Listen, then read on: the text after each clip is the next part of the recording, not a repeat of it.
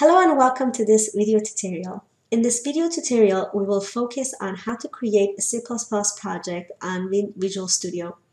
We will start by clicking on Visual Studio, and once it loads, we will click on Create New Project. Then we click on Empty Project and click Next. Here we want to make sure our file path is correct.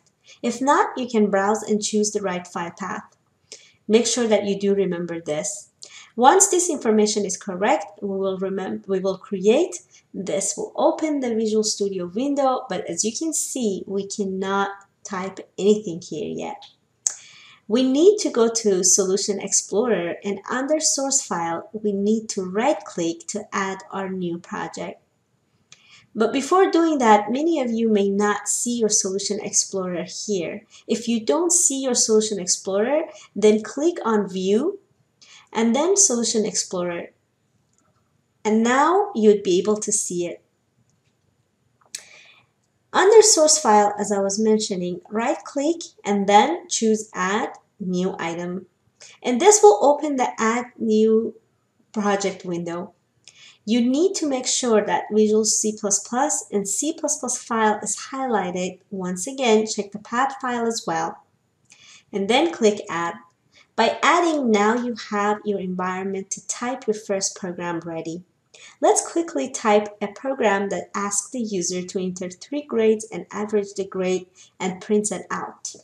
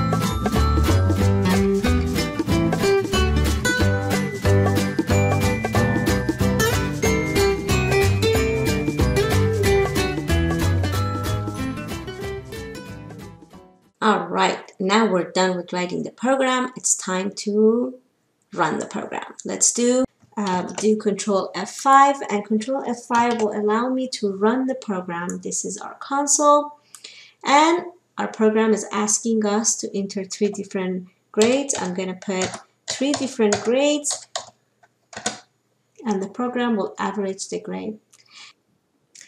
If you can't see your console, or your console is opening and closing too fast before you get a chance to test your program, be sure to watch my video tutorial on how to prevent console window from closing in Visual Studio C++ when running your program. This will conclude this video tutorial. Up next, let's write your first C++ program together.